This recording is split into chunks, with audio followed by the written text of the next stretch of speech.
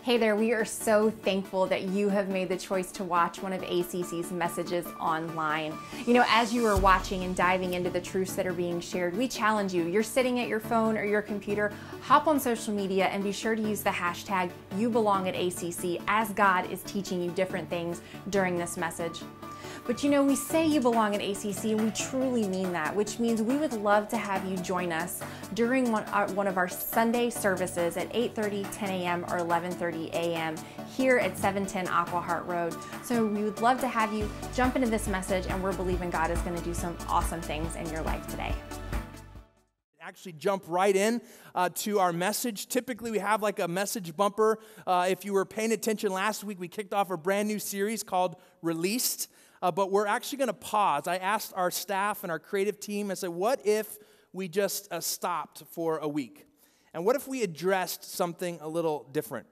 In light of all that's going on and all the thoughts going on in your head, I don't know if you're like me, but I keep waking up in the morning thinking I'm in the middle, or I just had a really bad dream, and thinking that can't be actually my life right now. But it is, right? We are actually living this. And I keep hearing the word stay. I don't know about you, but it's like stay home, stay away, stay, this, stay that. And everyone just kind of like this whole concept of staying in your home, it's an important thing, right? So stay. And so I was looking in Scripture, and I found a passage that I want to share with you because it mentions staying and it mentions a crisis. So these two things aren't completely abnormal in Scripture. These are things that someone has experienced something like this in the past. And what if we, as a church, could learn from those experiences? And I want to ask you to go in your Bible to 1 Corinthians chapter 7.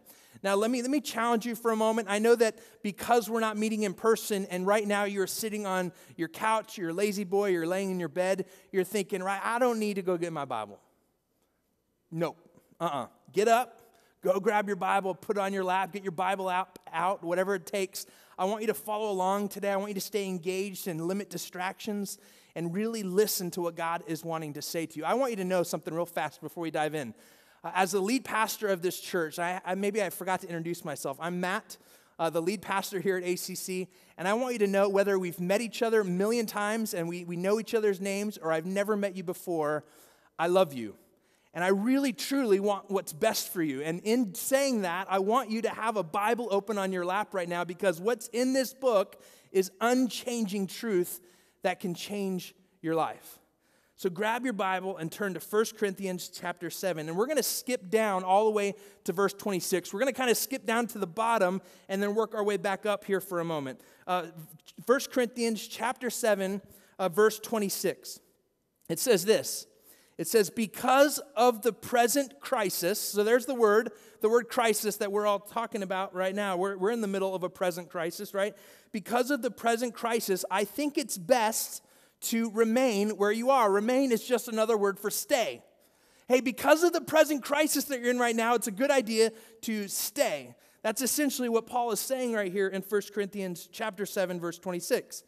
Now, when you first look at this chapter in your Bible, in fact, if you look at like the headlines above, different paragraphs in your Bible, it seems to be a chapter about marriage and singleness.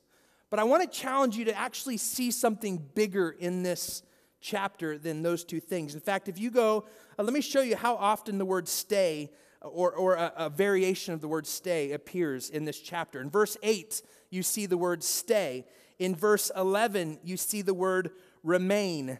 In verse 17, it says to continue, right? We continue to have this. In fact, let's look at verse 17. It says, each of you should continue to live in whatever situation the Lord has placed you. Again, in light of the present crisis, continue, stay, remain. And then in verse 20, we see it again. At 1 Corinthians 7:20, it says, yes, each of you should remain as you were when God called you. Each of you right now need to just hit the pause button and stay for a moment. And it's easy to look at this passage and think, well, it's just about, if you read the verses in between and you get the context, it seems to be Paul is talking to married people and he's saying, stay married. And he's talking to unmarried people and he's saying, stay unmarried. But it's actually bigger than that. If you look throughout this chapter, you see that he's talking about not just marital status. He's talking about whether you're circumcised or you're not circumcised, whether you're a slave or whether you're free, whatever situation you currently find yourself in light of the present crisis, stay. And that brings us back to verse 26. Because of the present crisis, I think it is best to remain where you are. Let me address what the present crisis that Paul is talking about here.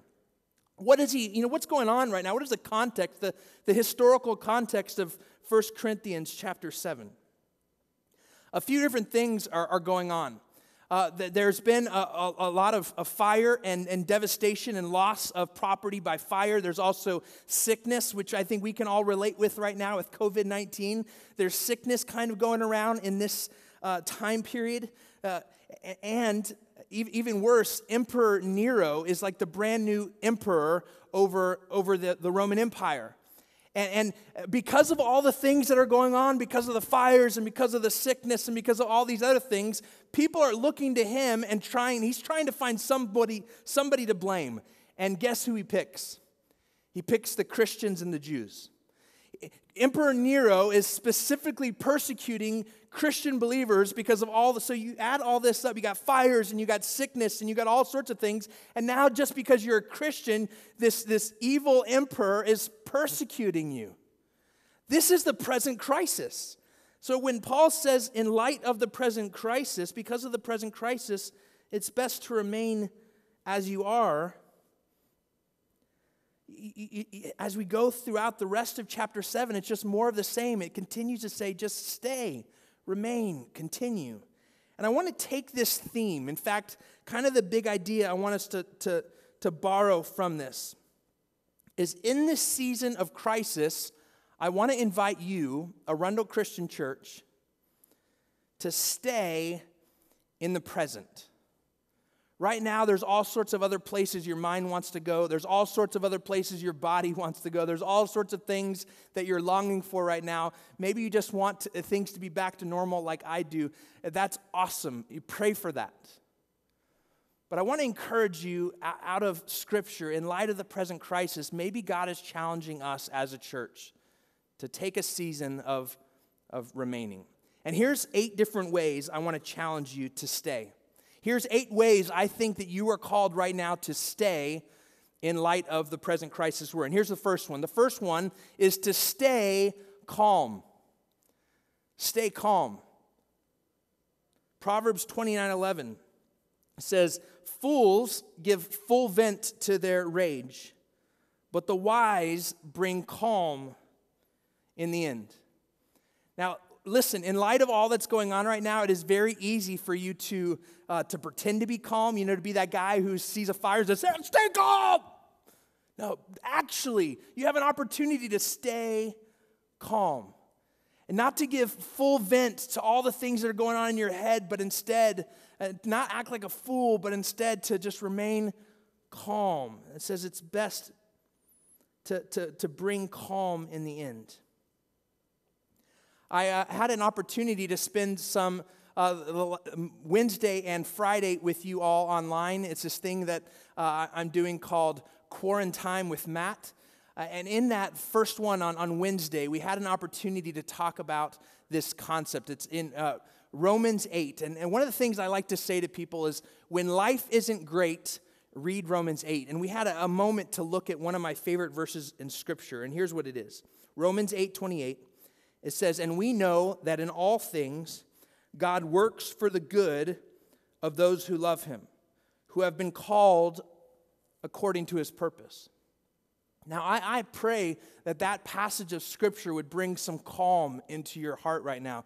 That in light of all that's going on, you're able to stay calm because you know that God works all things together for the good of those who love him, who have been called according to his purpose.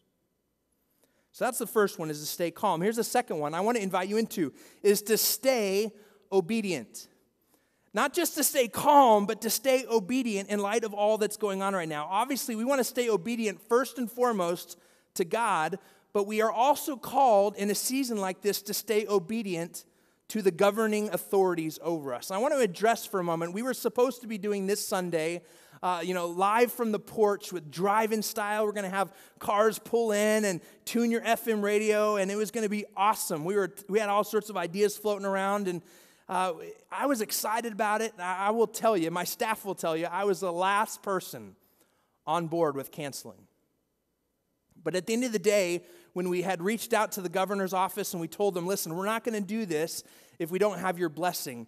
In fact, the day that we canceled, Governor Hogan had just made had done a press conference, and he said, listen, I'm encouraging all Marylanders to stay home if you don't have a good reason to leave.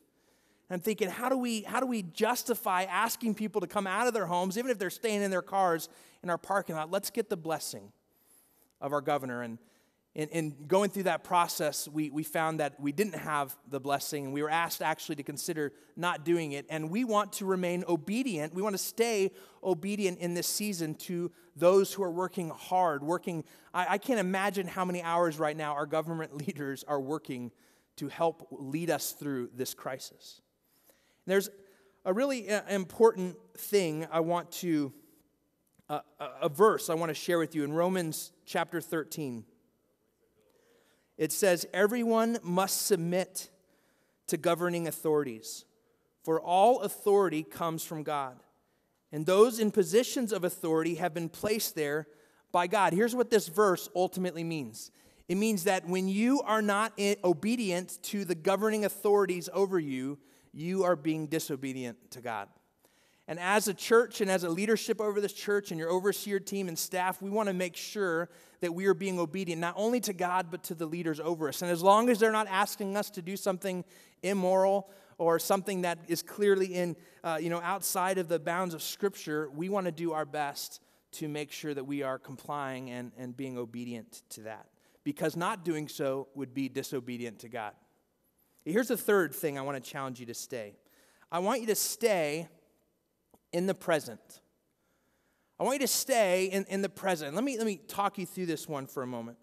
One of the best ways, instead of me talking you through it, let's see what Jesus says about it. In Matthew 6, verse 34, Jesus says, don't worry about tomorrow, for tomorrow brings its own worries. Today's trouble is enough for today.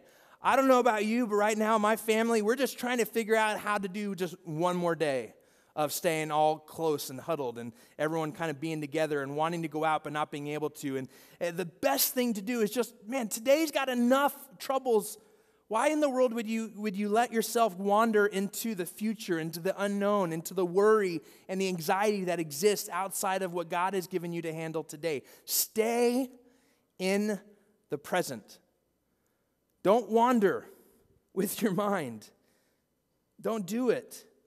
Listen, and staying in the present doesn't mean don't use certain precautions. It doesn't mean, obviously, there's certain things that God's given us wisdom and a mind to see maybe something that we might need to prepare for. It doesn't mean just don't worry about that line for toilet paper. Now, maybe you do. I don't know. But ultimately, when it comes to fear and anxiety, make sure your mind stays connected and grounded to the present. Because here's the thing. Here's the thing about our story. My story has some elements of it that are completely identical to your story, and here's how it works. If you are a follower of Christ, I know my story right now. I know where I am right now in the present. You know where you are right now in the present. Now listen, you also know, and I also know because of God's word, how it all ends. We know that at the end, Jesus wins. That all of it is, at the end, God comes out victorious. We know the ending and we know the present. We don't know the middle part. So why in the world would we wander into that area and allow all the fear and anxiety and worry to take over? You see, focusing on tomorrow is just living in fear. And I want to invite you not to do that. And not only should you stay in the present, but remember in this season that you can actually stay present. All right, this is kind of if you want, number 3, part B. You can stay not in the present also, but you can stay present in your family right now. You can stay in God's word. You can slow down and you can spend time with your kids and you can tackle a project and you can actually just stay present with the people that you're spending time around right now. Here's number 4. I want to invite you into this, is to stay honest. Here's what I mean by this. It seems like everywhere I turn, every Facebook post I look at, every Instagram post, people are just kind of rattling off things that they've heard might happen. Hey, I've heard that this is going to happen. I've heard that this is getting shut down. I heard this and I heard that. And maybe some of those things are based in fact. And if it's facts, that's really helpful for us. But I want to encourage us to avoid gossip when it comes to the crisis that we're in right now. If you just heard something from someone who heard something from someone, just keep it to yourself. It's not helpful right now. We want to stay honest. Proverbs 18:13 says, spouting off before listening to the facts is both shameful and foolish. If you just come to an understanding of what happened, what you think might be true, and you start sharing it with people before actually getting the facts, it says that is shameful and foolish. Don't be a fool. Another way we do this, another way we kind of break away from honesty and into the realm of dishonesty is we play the blame game. We like to point at different politicians and different people and the neighbors across the street, and we're doing all these things. We're pointing fingers at other people. It's their fault. And instead of just focusing on what we know to be true, don't play the blame game. And when it comes to the facts, I wanted to share with you, some people have been reaching out to me like, Matt, what are, from your perspective or from a leadership of the church perspective, what are the facts? And I think we all know that we don't have all of them, right? We don't know when it's going to end. We don't know all the things. There's probably certain things that people aren't saying. I don't know all the facts. And I don't want to speculate because, right, we're going to stay honest. But here's what I do know. I know that COVID-19, so apparently it sounds like the facts are that it's not scary for most people. Most people, if you were to get this thing, your body would be able to fight it, and our medical professionals would be able to handle it if there were beds open. And for most people, it's not a scary thing. But here's another thing that we do know, is that it is very scary for some. There are some people whose bodies are not able to handle it maybe the same way yours is. And we know that to also be true. We know that a lot of people have lost their lives because of COVID-19. That's a fact, right? So the third thing that we kind of know to be true is that right now, this concept of staying, of kind of quarantining, of trying to keep this distance between ourselves is so that we kind of control that curve. We can slow down the spread of this thing and allow more people to come out on the other end alive. Those are the facts. And anything above and beyond that you're kind of making up is speculation. I want to encourage you to stay honest. Here's a fifth thing I want to encourage you to stay. I want you to stay connected to God. Listen, you probably have a greater opportunity right now than you've ever had in your life to stay connected to God. I'm serious. I can't think of a time where we as a whole, as a world, have had more time to be able to stay connected to God. Philippians 4 has some really powerful passages that I want to point us to. And here in verse 6 and 7, it says this. It says, don't worry about anything. Instead, pray about everything. Tell God what you need and thank Him for all that He has done. Then you will experience God's peace, which exceeds anything we can understand. His peace will guard your hearts and minds as you live in Christ Jesus. Man, that's such a powerful passage. It says, listen, don't worry about things. Instead, stay connected to God. Stay connected to a good Father who has all things worked out for good. Stay connected to that God. Talk to Him. Go to Him with prayer. Right? It says, tell God what you need and thank Him for all He has done. Stay connected to your Father. And then, what are the results according to this passage? It says, then you will experience peace. That is so powerful. Don't miss out on an opportunity to experience this peace. Stay connected to God, not just through prayer. I mean, let me challenge you another way to stay connected to God. Right? First of all, about prayer, in this season of not being able to be in person, sometimes we have this myth that we believe that the only way to pray, right, is through words either coming out of your mouth or words kind of coming out of your head, right? That you think it, and you think it in whatever language you speak, or you speak it with your mouth in whatever language you speak, and that's how you pray. But did you know that you can pray through a text message? Do you know that you can send a text message to a friend and let them know, like you can just type out your prayer and send it to them and let them know. I mean, listen, I believe that God can read your text messages. I believe He knows what's in your heart. I believe you can pray through singing. You can pray through writing. Write out your thoughts. Write those things down. God can follow your hand and read cursive. You have all sorts of opportunities to pray. You can pray through social media. You can go on Facebook right now and post a prayer.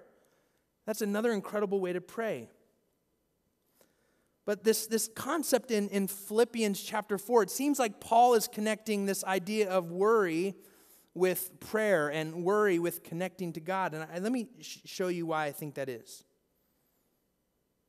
In Philippians chapter 4, just keep going down the next two verses, verse 8 and 9. It says this, "And now, dear brothers and sisters, one final thing.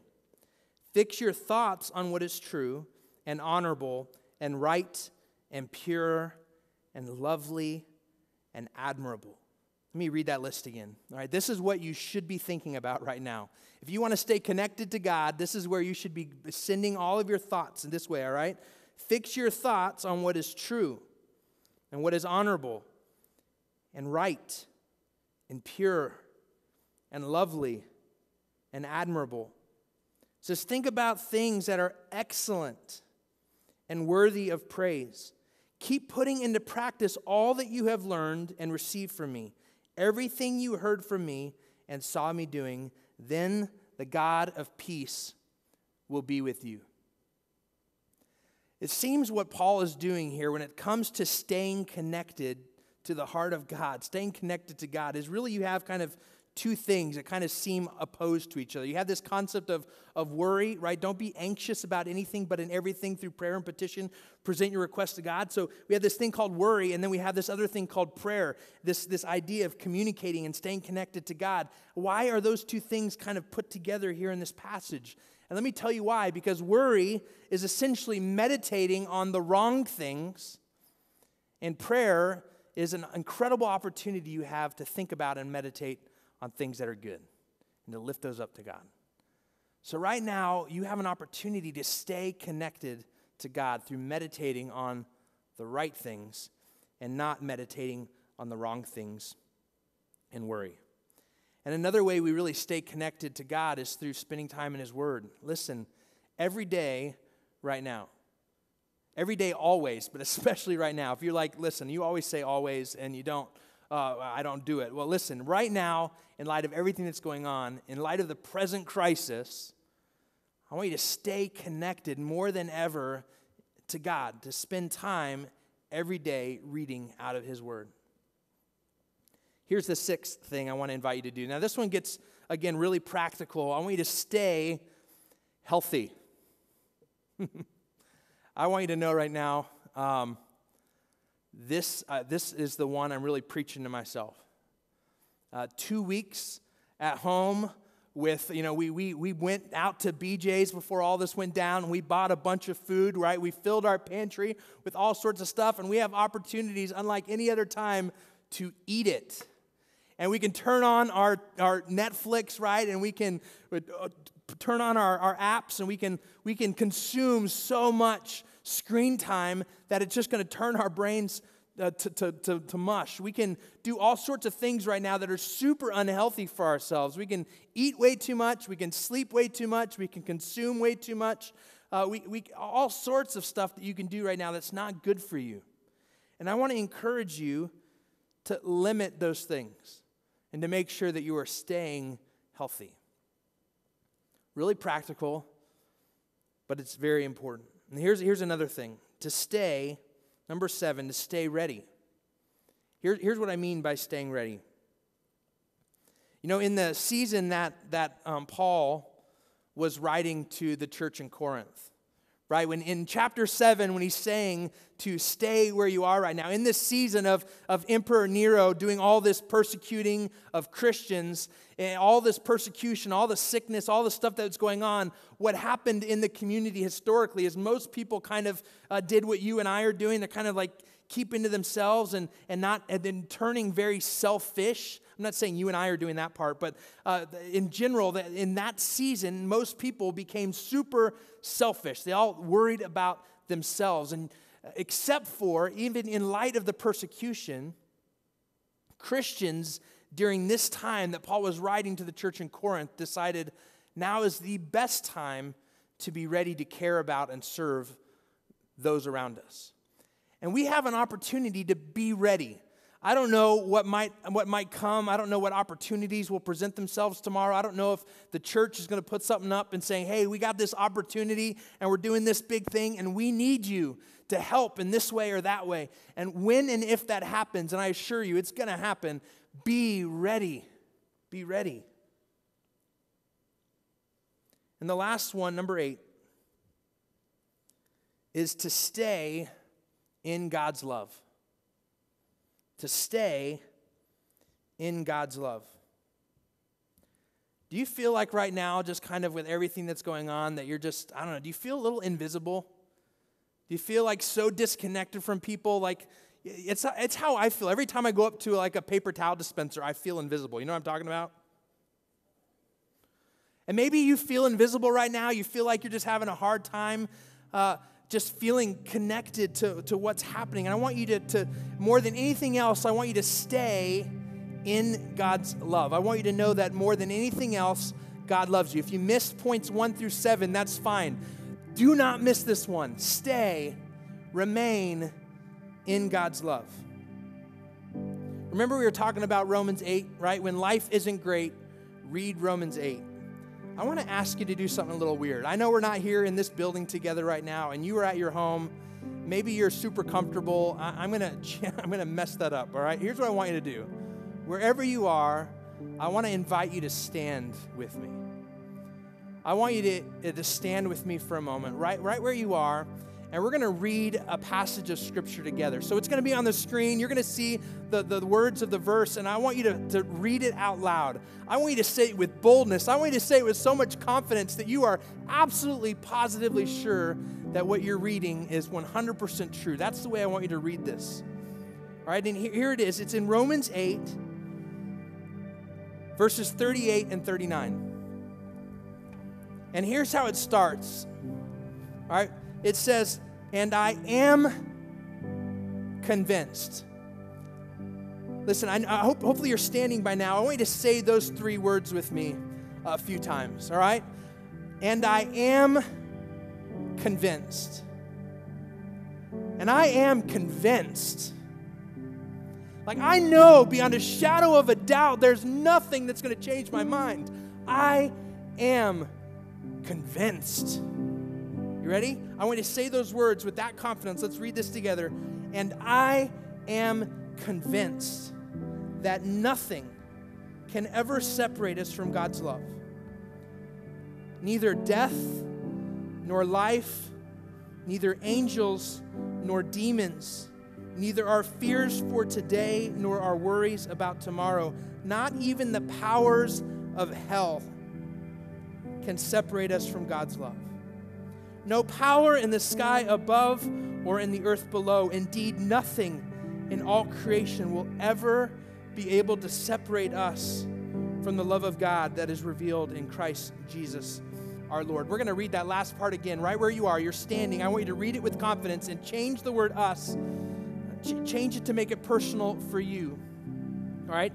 We're going to use the word me, okay? Here we go. It says, indeed, nothing in all creation will ever be able to separate me from the love of God that is revealed in Christ Jesus, our Lord.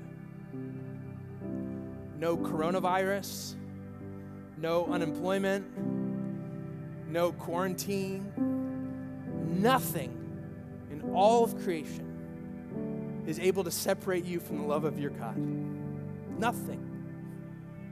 And I hope right now you're standing in confidence, believing that right now. Nothing. Stay. Listen, church, stay. Stay in all those other things, but stay in the love of God. Don't forget how much you're loved right now.